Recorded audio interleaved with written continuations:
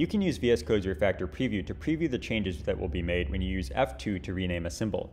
Say that I wanted to rename the getCodeActions function here. To start, I'm just going to place my cursor on it and then press F2 to actually start the rename. And now it's asking me for a new name, so let's just say getCodeActions2.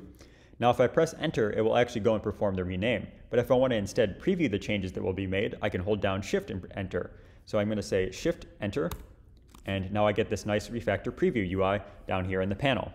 Now this is listing out all the files that are going to be affected, as well as all of the locations within those files that are going to be affected as well. So I can just browse through the entire list. If I want to see some more detail, I can actually just click on one of these entries, and then it'll go and open a Diff View of that file there. So that's a preview of the changes. So I can just browse through the entire list here and make sure that what I expect is actually being renamed.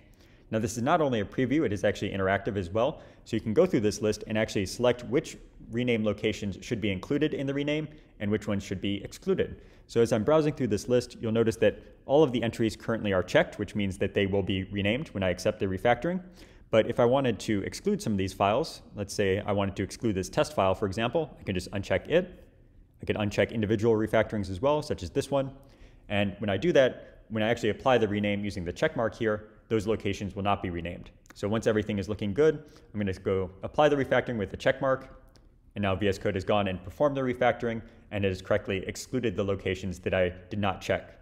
So that's VS Code's Refactor Preview. It can be especially helpful when dealing with larger refactorings or in a language like C++, where you might want to select which refactoring locations are applied and which ones are excluded.